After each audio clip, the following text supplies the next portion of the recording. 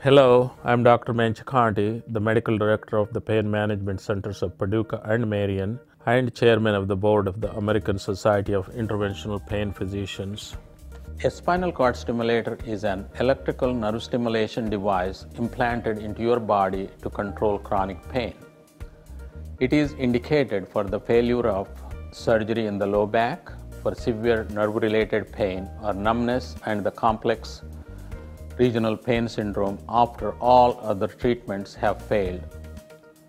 Spinal cord stimulation consists of stimulating electrodes implanted in the epidural space, an electrical pulse generator implanted in the lower abdominal area or gluteal region, wires connecting the electrodes to the generator and the generator's remote control.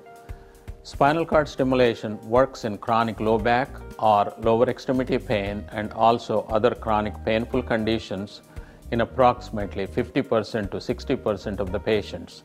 Spinal cord stimulation is performed in two stages. First, there is a trial implantation followed by permanent implantation. An interventional pain physician can assess appropriate indications and the medical necessity for spinal cord stimulation and proceed with this device to reduce pain, increase function, and help make life easier to live.